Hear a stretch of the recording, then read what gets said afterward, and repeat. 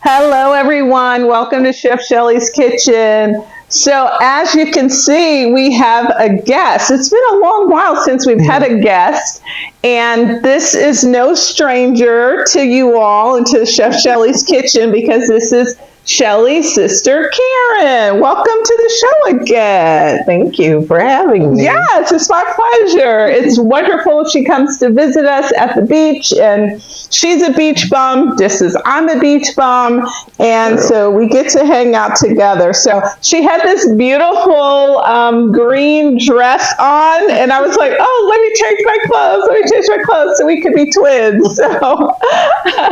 So today, she actually was the inspiration for this particular episode because it's been quite a few years now. I mean, at least like 5-6 years. You came to me with this idea of how to cook corn on the cob. So tell us a little bit about the history of how we came up with this idea. So basically what happened was my friend Terry, she always shares recipes and things like that. And so she shared this with a group of friends of ours. And I thought it was a great idea. And so, of course, I had to share it with Chef Shelley. Yeah, and I was actually shocked to realize that I had not done a taping on this before. And this happened because I was actually over at a neighbor's house, Sarah. Hi, Sarah. And the kids were out taking, they had shucked the corn and they were taking all the hairs out. And each kid had a corn that they were taking the hairs out on, and I was like, oh wow, and she was boiling it, and I said, oh, here, go look at this episode, and I go searching Chef Shelley's YouTube channel, and it's not there, and I realized, oh my God, I never did an episode on this, so perfect timing. So look, guys, this is so super simple. What we're going to do is we're going to take this ear of corn, we're going to pop it in the microwave for 4 minutes. That's it. And then we're going to come back, we'll put this on a cutting board, we'll take off the end, and it basically slides right out.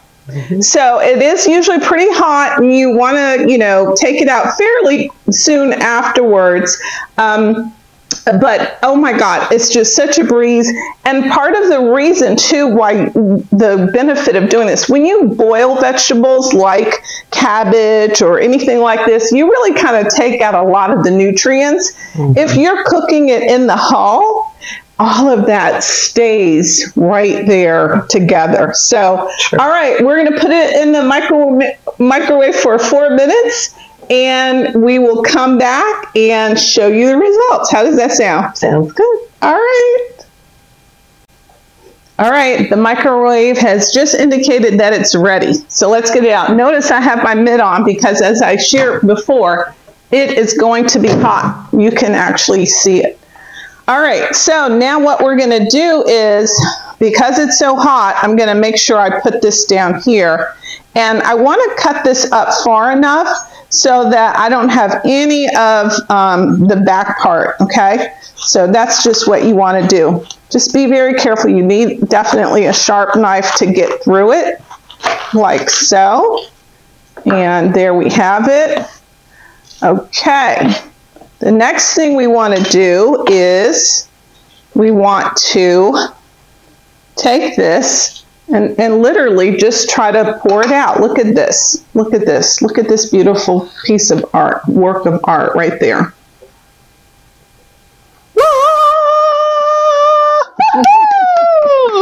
Love it, love it. I see one little piece, but that's it. There's nothing else on there. That is beautiful. It's not overcooked. And then, of course, I love my little corn holes here. So I'll put these in the description in case you want them. And I just put one on the end, one on the other end, like so. And then certainly add your, if you want to have, let me turn it this way. If you want to have butter or salt or pepper, what are the things you like on it? butter, salt, and pepper. Yeah. So you can just put that on it and you're good to go. I've actually even seen kind of these little corn on the cob trays, you know, that you could actually take, probably melt some butter, put it in there, and then you can turn it around. Now that is pretty awesome. Yes. But you see how wonderful this was? Again, 4 minutes on an ear of corn.